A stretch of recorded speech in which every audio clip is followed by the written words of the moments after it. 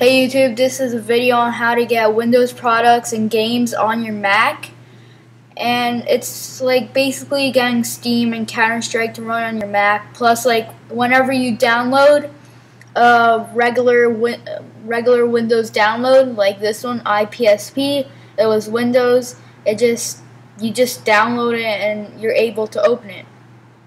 So all you have to do, you open up your browser and you go to codeweavers.com.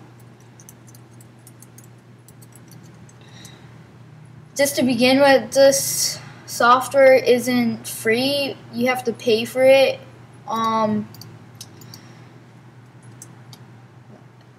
You can look for a torrent on it with views on my other videos, but I like getting it the legal way. So all you have to do, click crossover for Mac. Well, this is crossover professional. It's like just basic Windows products, not games.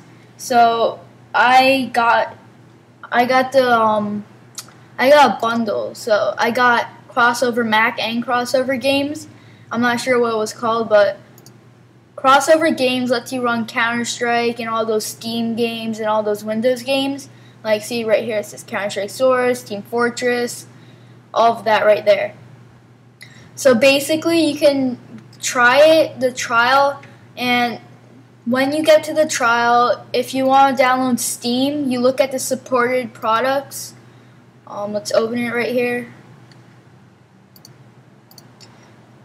Okay, so this is the basic interface of crossover games, and it comes right here, crossover installer. As you can see, Steam from CD, like all the games from CD, and then Half-Life and all that. But say you want to download from a CD or something else, all you have to do is install unsupported software and do all that. Or when you put in the CD, you double click it, it will show up somewhere in your Mac interface, and this opens up automatically. That's what I like about it. If you are downloading a regular Windows product, it opens it automatically, knowing that you're downloading a Windows product, making it easier for you to use, and it's way easier than doing anything else, like using Darwin Wine. That one really sucks, but you try it now. I got the trial. So I'll show you the interface and some of the games it can play. So let's open it up. I'm using Steam right now. I'm going to run counterstrike-source. Everything runs at its native speed, so you don't have to worry about it's not going to work at regular speed of a computer. It works really, really good at its native speed. It's not even funny. It works. So it's going to load Steam. In the meanwhile, I am going to pause the video until Steam loads. Okay, Steam just loaded. It was about 30 seconds after I paused the video. It loaded, so you can tell it's running pretty at native speed. Here's the messages it tells you when you log in. A lot of people have a problem with getting their games back. They think that they have to make a new account and get Counter-Strike all over again. All you have to do is when you download Steam via right here in the installer, all you have to do when you log into your old account, and then from there it comes up with all the games you had installed before, and then you just reinstall it. Easy as that. And everything works at the fullest, like the community and stuff, friends, servers, everything. And the servers obviously work. You can play online, and the settings, everything. It's really easy to use. I haven't had a problem with it yet, and I'll show you the gameplay of Counter-Strike, but I can't show you like what the screen recorder because it messes up Counter-Strike and it slows down the gameplay, which makes it lag. But so far I've been getting around 76 FPS to 114 FPS with my iMac 2008. So I'm gonna stop the video right now to switch to my regular screen, my cell phone's video, so please bear with me with the bad quality of my cell phone video. So that's all, and I'm going to switch to the cell phone right now. I'm back. Sorry about the bad quality of my cell phone. I can't hook up my regular camera with the FireWire yet. I didn't get a FireWire. But anyway, I'm going to show you the gameplay of counterstrike-source and opening it. So let's go to our installed games, open it, and as you can see, the regular counterstrike-source screen is opening right now. And it's pretty fast, running at native speed. Basically Counter-Strike right there. I'll show you a little gameplay. So we're going to find servers, and I'll put the sound to show you that the sound works. And we go to history, favorites, all that. Right now there's no favorites. Yes.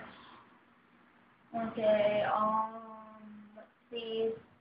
I will come back to you guys when I pick a server that has a couple of people playing on it.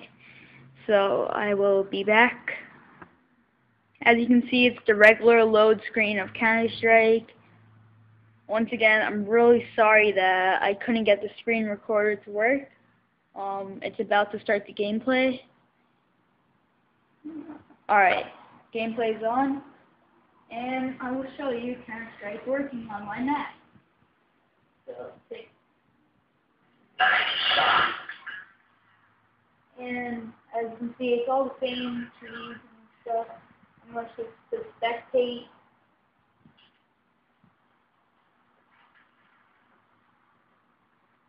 On.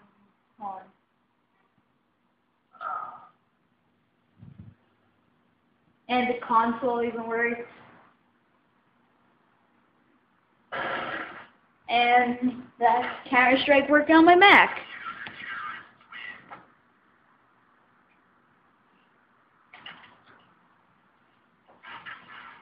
And you can play now Counter-Strike.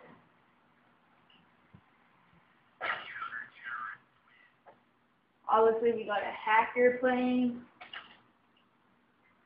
There's basically no lag on the Mac with Counter-Strike. That's what I like about it.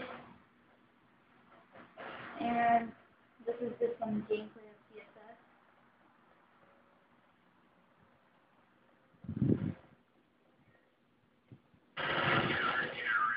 And there we go. And just to prove that it's on my Mac, you can see the little Mac logo right there. And I will switch to spectate so you guys can have a little bit more footage. I'll pick a different server because if you guys want to see better footage, so bear with me. Alright, so I picked the better server that has more footage and more people playing. As you can see, it works very good.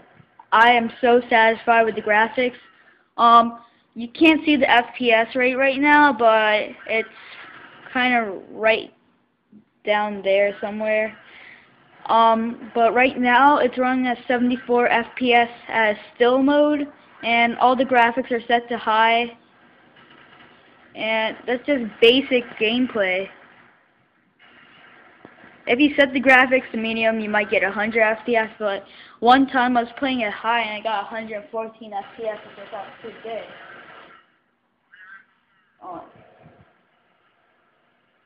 See, you can switch into any spectate mode, and I am very satisfied of getting Windows products and games like Steam to work on my Mac.